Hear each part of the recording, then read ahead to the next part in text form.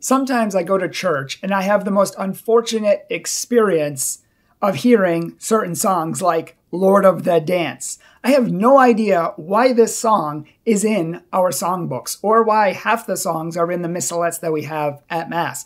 I mean, Lord of the Dance itself should not be sung at church. It's a terrible song. I mean, first of all, it's a shaker hymn, but besides that, this song was inspired by a man. The guy who wrote the song, he was inspired by seeing a statue of who? Jesus? No, the god Shiva, the Hindu god who had multiple arms coming off of the statue. And when he saw that statue, he said, oh, the statue looks like it's dancing. So naturally, after seeing a Hindu god who looks like he's dancing, he was inspired to write a song about Jesus Christ. Tell me how that works. Well, maybe because his theology is wackadoodle as well, because he says that there are many Christs in the universe, which is heresy. There is not. There is only one Christ, and his name is Jesus Christ, the Messiah, the Son of the living God. But he says there are many Christs in the universe, and Jesus Christ is just one of them. And Jesus Christ is the God that he knows, so he wrote about this God, Jesus Christ, but it was inspired by a Hindu God. So, I mean, this whole song is not Christian. Besides the fact that the lyrics are not a prayer, they're not even remotely close to a prayer, and they're just ridiculous to begin with.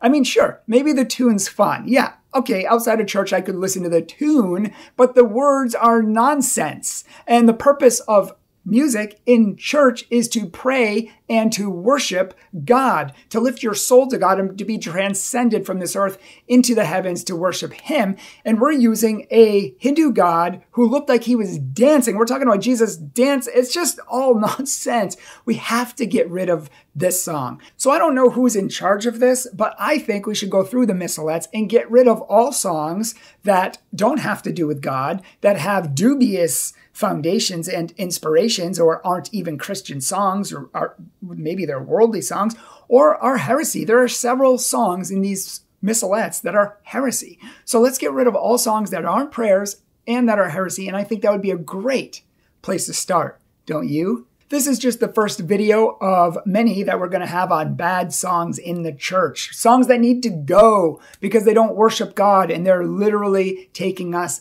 down. We need to revamp our music. We need to bring it up like 10 notches. And I'm not talking about everywhere. The Latin Mass has beautiful music, and the Latin Mass transcends, and it lifts your heart and your soul and your mind to God, and it helps you to contemplate God and to pray to him and to worship him. And that is the purpose of music. And not all music has to be like that, but it does have to be beautiful, and it does have to fulfill its purpose of worshiping God. So we are going to go through several songs in the future, hopefully, just little quick videos to show why these songs aren't appropriate in Mass, and hopefully somewhere, someday, somebody will look at this and say, you know what, he's right. Let's go through that book and get rid of the garbage. Thanks everybody for watching. If you like this video, this short little rant, please give it a like. Please let me know your thoughts.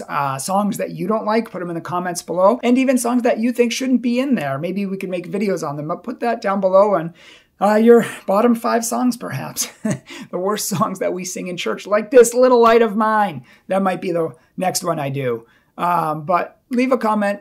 Like this, subscribe to our channel, and feel free to look down below and check out our Facebook. If you haven't followed us on Facebook, do it. And Instagram and Pinterest and TikTok. And if you haven't supported our ministry, we would be eternally grateful if you would consider doing so. Thank you so much, and God bless.